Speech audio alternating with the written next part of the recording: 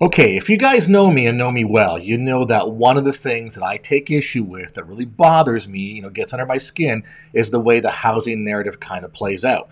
Now, look at this headline. This is a perfect example of what I don't like to see. So it says, despite rate hikes, home prices ramp up. Well, that's a little bit misleading. So it's kind of like, yeah, we know mortgage rates are rising, but home prices are ramping up at the same time. Little bit of I guess, a conflict there, I think, right? Well, anyway, we're going to debunk that right now. We're going to get into it because we're talking about Case-Shiller. We're talking about Case-Shiller Home Price Index from January, a couple months ago. And of course, when we talk about rate hikes, we're talking about what's happened in the past couple of weeks right now. So big difference here. We're going to go through it right now. So welcome to Housing Bubble 2.0 News of the Week, or as I like to call it, another episode of As the Housing Market Turns. Randy Patrick here, putting the realism back in real estate. Today is the 29th of March. The month is almost over. Fun is just beginning, guys. Let's get into it right now. So, as I said, that's a misleading type of headline, which for whatever reason, I just think doesn't do anybody any service. So yeah, we'll talk about Case-Shiller in a second here, but the biggest talk for the past couple of weeks has been the increase in mortgage rates. So we're seeing a lot of economists, a lot of industry pundits, whatever, weighing in, and pretty much they're all coming to the same sort of conclusion, which is, hey, increasing rates will create a substantial downshift on home sales. So basically, it's kind of obvious. The increase in mortgage rates means things are going to cost you more, which means your buying power is down, which means you're compressing what you can buy as far as a price point. So as a result, expectations would be that home prices should start to fall, so that people who want to sell can actually sell to people who actually want to buy based on the rate structure. All right, home prices soar at one of the fastest rates on record, but higher mortgage rates should slow future growth. So we're just going to see article after article on this right now. So I guess from my perspective, it's actually a good thing, because now we're putting some, as I said, some realism back in real estate, as opposed to constant double-digit month over month, year over year appreciation, which the market just spins out of control. So there's no, a couple months ago, there's no stopping what's going to happen. Now we see some pretty drastic stops happening here. Also, just to keep you informed, NAR, National Association, puts out on a monthly basis. I don't really talk about this too much because I don't think it's, it's sort of obvious, right? It's their pending home sales index. So basically what they're saying now, so for the month of February, which reflects contracts that are signed, which would be future closings in, say, end of March, April, May, etc. So their index is down month to month 4.1%. They're basically saying, okay, obviously less home sales activity is going to happen. Is it because of a lot of things? Yeah, it's probably because of some rates going up. It's probably because of some inventory, probably a combination of a few things here. So obviously we see, the West down 5.4%, Midwest 6%, the Northeast 1.9%, the South 4.4%. It all averages out to a down, from the previous index, 4.1% month over month. So we're starting to see it in signed contracts, which is what pending home sales really is. Now, I referred to wolfstreet.com. This is Wolf Richter's, I guess you say, website. I do like what he puts out. I've never talked to him or met him, but I do like his spin on things, so we're going to refer to it here. And obviously, he's talking about the most splendid housing bubbles in America March update. Why? Because today is Tuesday, the 29th of March. It's the last Tuesday in the month, which basically means that's the day when the Case-Shiller Home Price Index is released. So we'll hit that in a second here. Basically, he's saying, so now we have a new snapshot of the incredibly spiking home prices. What time span are we talking about? And this is why it's so important. This is why I put this article up, because the January home price data released today are a 3-month moving average of closed sales that were entered into public records in November, December, and January, reflecting deals and mortgages that were agreed to roughly in October through December, when the average 30-year fixed mortgage rate was about 3.2%. Now the average 30-year fixed mortgage rate is floating with 5%, and today's home price data is still untouched by that spike in mortgage rates. So right now, it's going to still take us 2 to 3 months to see how the rates that are happening right now reflect in today's contracts, future contracts, and then when we go 2 or 3 months ahead in time to look back at, we'll talk March's and April's, Case-Shiller home price index to see what happened on home price appreciation. So please keep that in mind. So it's a, the real estate market's not easy to say the least, and we have to just make sure we understand what's happening with the data we see and how it's portrayed. 30-year fixed mortgage rates, obviously you can see a bit based on October-December timeframe, we're at 3.2%. Here we are, we're into March, so basically we've seen a significant spike in rates. Obviously, we all realize the Fed has gone on record saying that they're going to be raising their rates every couple of months. Expectations are we're going to have, 7 or 8, raises of interest rate over the next 12 months, maybe 18 months or so. So yes, that's reflected in what's going on in the marketplace right now with respect to mortgage rates. So the hysteria of maybe November, December, January, contracts or sales really is based on people hearing that rates could go up and let's get deals done now before we're priced out of the market or we can't afford it based on our mortgage availability here. So again, things are going up, they're going up quick. Something else that we don't really talk about too much here, because I'm not an economist, but if anybody, if you're listening to the news and you're listening to, or reading the websites, whatever, that, obviously we're flirting with high inflation. Well, not flirting, we have high inflation, double-digit inflation. We're flirting with a recession.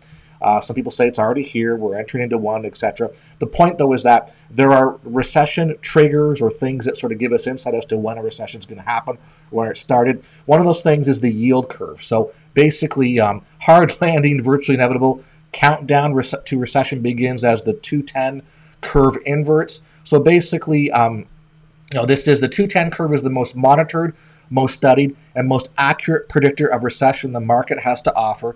And today, after a long wait, that actually happened. So the 210 curve did invert, and that is one more thing to put in our list of what's going to cause, some economic downsizing, downshifting, chaos, and some housing market downshifting in the near future. So it's not just one thing that typically happens to bring housing down or to correct it. It's actually a number of things that could happen at once. So again, keep that in mind. So, and by the way, this video is brought to you by our friends at Foreclosure.com. I have an affiliate arrangement with Foreclosure.com. If you'd like to see the distressed property listings in your neighborhood, your neck of the woods, go to gethousingdata.com.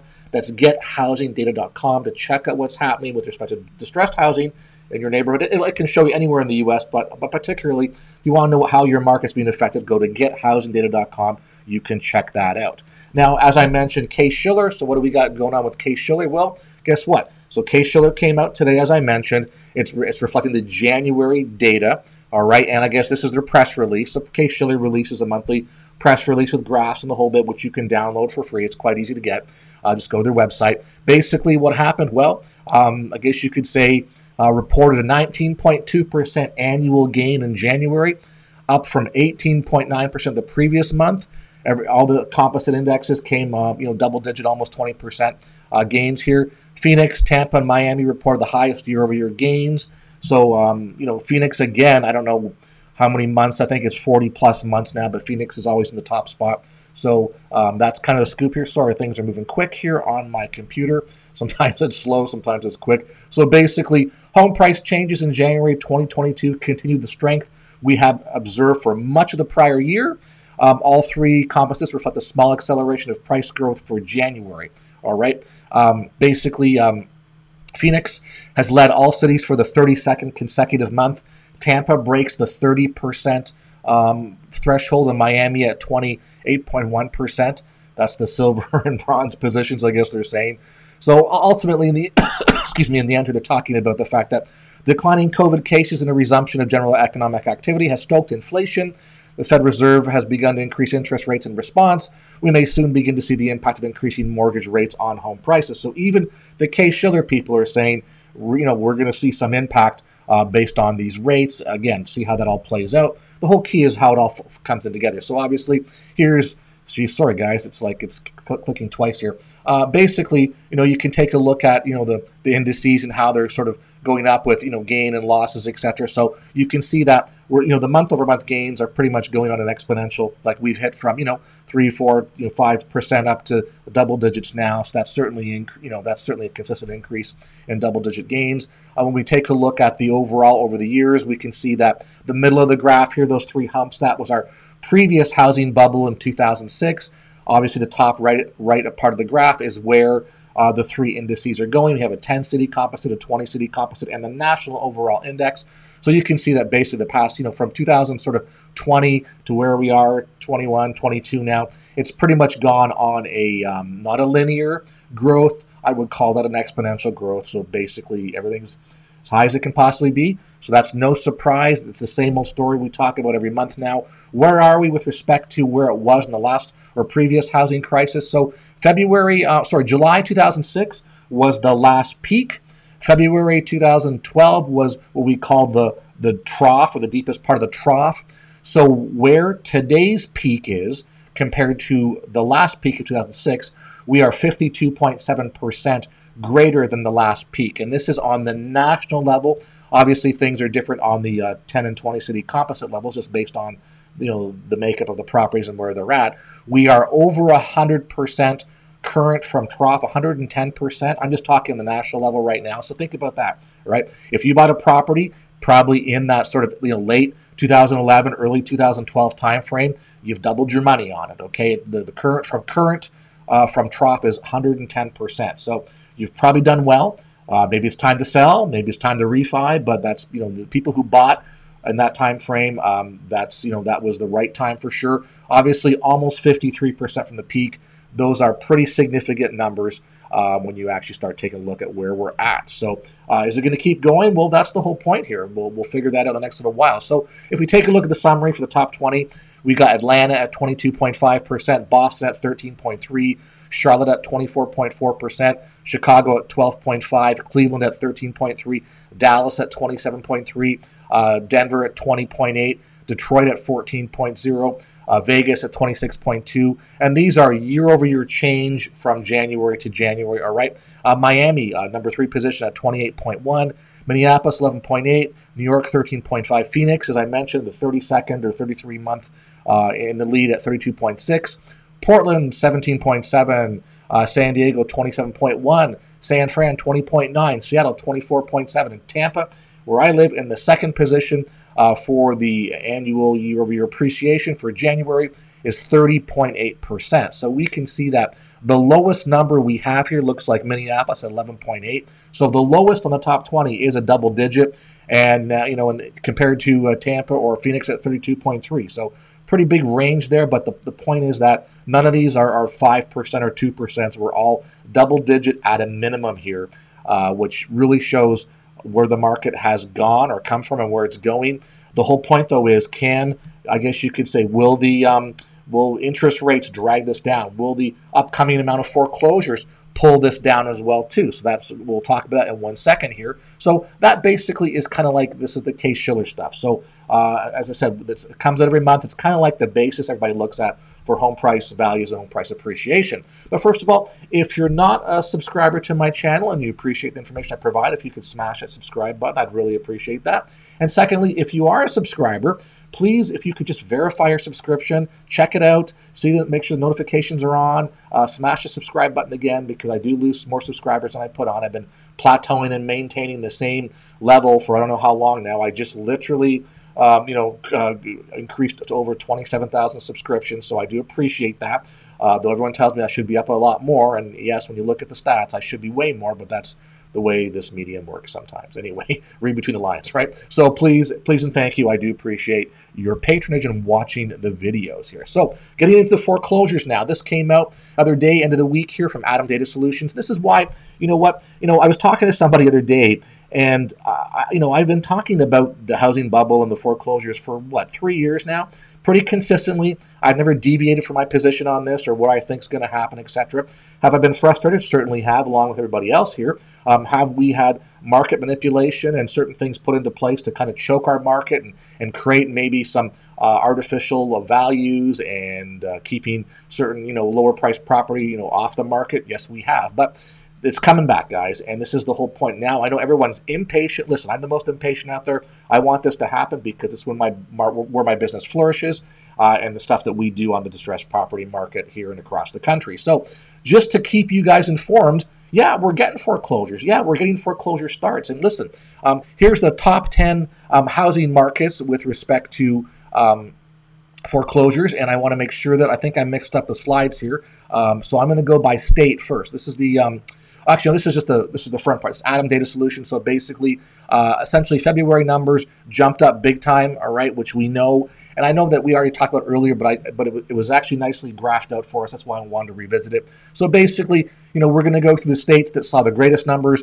We're going to go to the metros and the counties that saw the greatest increases as well too. So now we're talking increase as opposed to losing, maintaining. So states that are increasing, take a look here. California, number 1. Florida, this is for February, the greatest number of foreclosure starts. So a foreclosure start, for those of you that don't know, is the starting process. It's either a foreclosure filing, which in a judicial state is called a lis pendens, which is notice of litigation, I guess in Latin, or it's a notice of default. So what that basically means is that the lender is going to the homeowner saying, okay, you've not paid your mortgage for X number of months or years. Now we're going to start our process of obtaining that property back from you unless you can cure the situation. So these are starting the foreclosure process. So obviously California leading the way, California the most populated state, Florida number 2, Texas number 3, which goes in hand with population and opportunity, Illinois number 4, Ohio, Georgia, Michigan, New York, Indiana, and New Jersey. So when I look at these are just like the states that we had situations with back in the last housing crisis. So when I look at all this, nothing surprises me. And to me, it's like, okay, even California now leading the way, which shows that even though there's tons of equity in California, there are people who still have foreclosure filings. If you think about this, the part of the narrative, which I always talk about, is everyone says, well, geez, if you've got all this equity, because we are record equity now, according to all the narratives and all the the people who are pulling the data apparently on housing equity, why don't these people simply sell and walk away with money in their pocket? Okay, well, that's easier said than done.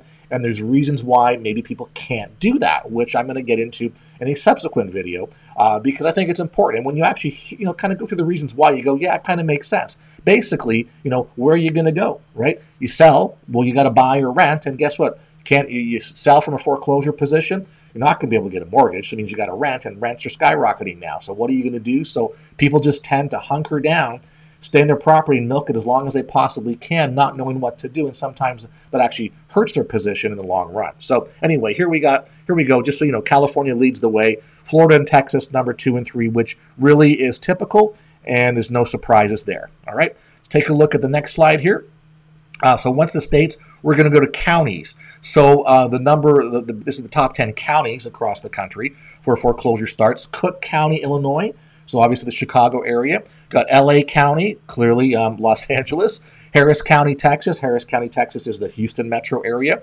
Maricopa County, Arizona. That's in Phoenix. So, funny enough, when you take a look at even a Phoenix who leads the country in home price appreciation based on 33 months of Case-Shiller data, even Phoenix is seeing a significant increase in foreclosure filings. So that shows you that there's some disconnect between what is really going on in the marketplace, what we see as far as home price values, and the narrative that's happening out there, okay? So just, that's all I always say, keep that in mind, all right? Clark County, Nevada, that's Vegas, obviously. Suffolk County, New York, that's off of Long Island. Wayne County, Michigan, the Detroit area. Riverside County in California, just outside of LA there.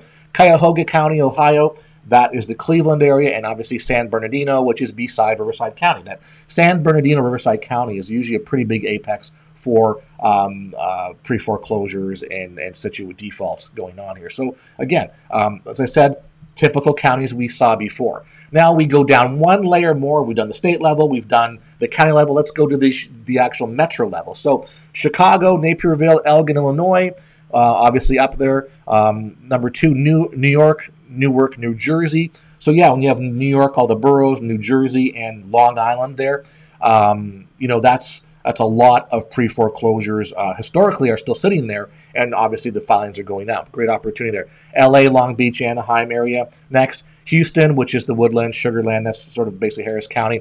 Atlanta, Sandy Springs, Roswell, Georgia. Miami, Fort Lauderdale, West Palm. Big area there. And what I mean by that is when you actually take a look at Miami-Dade, Broward County, which is Lauderdale, and Palm Beach County, which is West Palm, that whole I-95 Southeast corridor is hugely populated. Tons of things are going, obviously we've seen an increase in foreclosure filings, but when you take a look at the foreclosure auctions, hundreds are going to auction every month there now. Next is Detroit, Warren, Dearborn, Michigan, obviously that area, Philadelphia, Camden, Wilmington, Pennsylvania, Riverside, San Bernardino, and Dallas, Fort Worth, Arlington. So out in Texas there. So again, big cities, big city problems, and now we're seeing foreclosure filings. So this should come as no surprise to anybody who's been following this information over the past couple of years. As I've mentioned, we had a choking of the market with respect to foreclosure moratoriums, eviction moratoriums, foreclosure starts not being filed, things that were in process being held up, and new filings, auctions being canceled, new filings just put on hold until things have opened up. Now we're fully into 2022. We're entering the second quarter of 2022, and we can see that now the lenders and their attorneys are ramping things up and they're moving forward. There's no more government protections, no more state protections at all. Now it's time to face the situation. People who are in forbearance, they're coming out of their forbearance plans, having to face their situations now too. So we're still going to hear a lot of rhetoric and, we'll call it conflicting information about what's going on, but this is proof positive. You can see that now things are starting to take place. They're not little increases. We're seeing big increases. I expect those to happen for quite some time now. As every month goes on, we're going to see a consistent flow of these pre-foreclosures and foreclosure starts. So that's what we do here. That's what we are looking forward to, etc. Reason being, two housing markets at play right now. As I always say, the retail market, which is tough and competitive, and it's very expensive. And as we just talked about the foreclosures, that's the shadow inventory, the behind-the-scenes market. It's when the two converge, or when you converge on that market, is when you get lower-priced properties, better deals, and a little more inventory. So let's hope that some of that will manifest its way through. We're going to have to do a lot of work to get our hands on these things on a personal basis. Now, I've talked about this before too, the rolling distress statistics. Statistics are hard. I do have some soft spot in my heart because I know for the data people, because I know it's hard. And quite frankly, people are calling me with these, hey, check this property out. Well, we're seeing foreclosures that were filed 10 years ago, 6 years ago, 7 years ago that are dormant for whatever reasons, and they've not fallen off. They've just not gone forward. They've been quiet. Now they're getting restarted or refiled. So interesting how things are happening. So a lot of people who have been in their house, and listen, there are people who are still in their house from 2006 who have not paid their mortgage. Okay, so I've talked to a lady last week, and she's the winner of the person that I've ever spoken with that's been in there that long. So since 2006, it's 2022. And she's still trying to finagle her way to make money out of the deal, okay, believe it or not. So anyway, lots of forbearance coming, okay. Obviously, the numbers I thought were always underreported. Lots of delinquent loans not in any loss mitigation program, which means they have no solution for the foreclosure process, which means they're exposed. Those that are in a loss mitigation program are not paying. If you're in a loss mitigation program, typically you should be paying some sort of mortgage fee or negotiated loan fee to amount to your lender. A lot of those people aren't, which means they're going to fall out. And we estimate between 3 to 10 plus million foreclosures happening the next little while. That's the range of what we hear based on conservative to people who are in the know. I think we'll be right in the middle. I'm thinking 7.5 is the good number for me. So keep that in mind, which means that's opportunity for all of us to buy better homes, cheaper homes, and have some, and just equity, basically, right? To push that stuff down. So increase in unique situations. More deaths equal more estate, more probate, which means people who are dying who have mortgages. That's good. That's problematic for them and their family, but opportunity for future purchases. Homeowner association foreclosures, I mentioned. If you're down here in the Florida area or areas where have a lot of HOAs or condo associations, that process typically runs faster than a mortgage foreclosure. So there are people for various reasons who don't pay their HOA, and I think those are great opportunities because you can pay off the HOA and control the property and then fix and finagle and figure out what to do with the loan balance if there's anything on there, which is what we like to do. More layering, multiple issues of these per deal we're going to see, make them tougher. Landlord fallout, we'll see lots of landlords who've had enough of the situation and basically maybe want to sell or just want to walk away because they don't want to deal with any future problems with respect to I guess you could say, the eviction moratorium. Like, there are people, I talked to some the other day, and it's certain parts of the country, there are people who have been in homes for 18 or in 18 months not paying, and the landlord can't do a thing about it. So very, very difficult. And we know that the small investor, the mom and pop investors, are the target That's because they have all those assets. That's the target for the hedge funds and the government right away there. We're going to see more unpaid property tax. I didn't put a slide up on this, but I just read it before I started the video, is that, what we're going to see now is, since we have all this huge home price appreciation, what are all the counties and municipalities going to do? They're going to reassess everybody's values, because now it gives them the opportunity to raise your property taxes, right? So that's going to happen. So you're going to see maybe that might cause some people to go into unpaid property tax mode, which could cause delinquencies, which could cause problems for people down the road. So just something to think about. A lot of these things are going to happen, and that's part of what's going on here. If you want to talk to me about opportunities, build to rent, build to flip, working on that right now.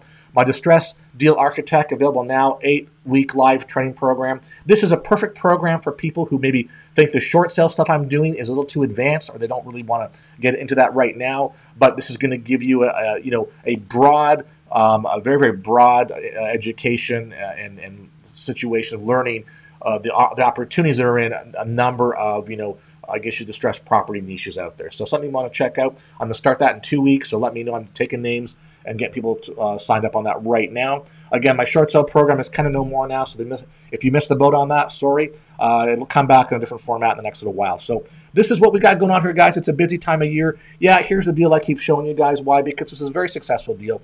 We saved this from a foreclosure sale, got the homeowner off the hook, settled the debt for them.